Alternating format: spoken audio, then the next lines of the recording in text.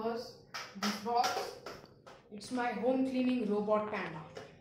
It's got limited functions but is effective. But with limited resources during lockdown, I am able to make this robot. It's got limited abilities but is effective. I have made this home cleaning robot using a box of biscuits made out of tin. But I have drilled holes to attach these motors and these stepper motors, and the stepper motors drive these brushes and the DC motors drive the whole board. Now I have used an ultrasonic sensor to detect the wall, by which it will take a 180-degree turn and go in a zigzag motion, by which it can clean the house. And I have attached a mop which can be removed and attached like this. You just have to push these two ends inside. Okay. Now for the controls, I have used an Arduino to control the movements of the board and stepper motors and motors. So to control the stepper motors and motors, Arduino cannot hold that much voltage. So this is a shield for Arduino which drives these 4 motors. Pause. Now I'll show you how this works.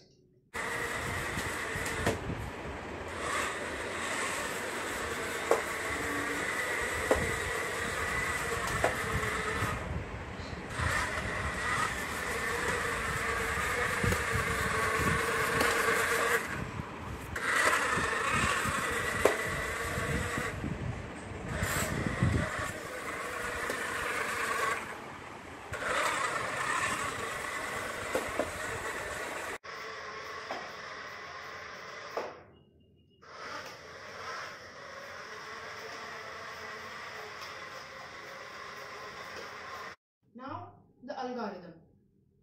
Imagine there is a robot here. Now usual home cleaning robots go in a random manner. Imagine it goes like forward, then takes a random turn, then again takes a random sided turn, there,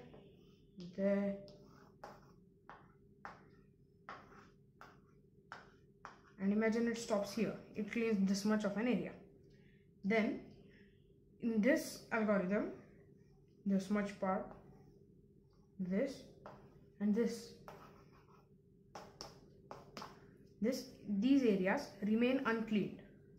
But my robot goes in a perfectly zigzag manner.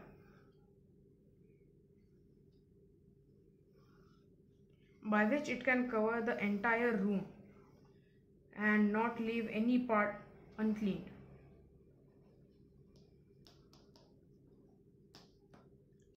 How will you make this algorithm?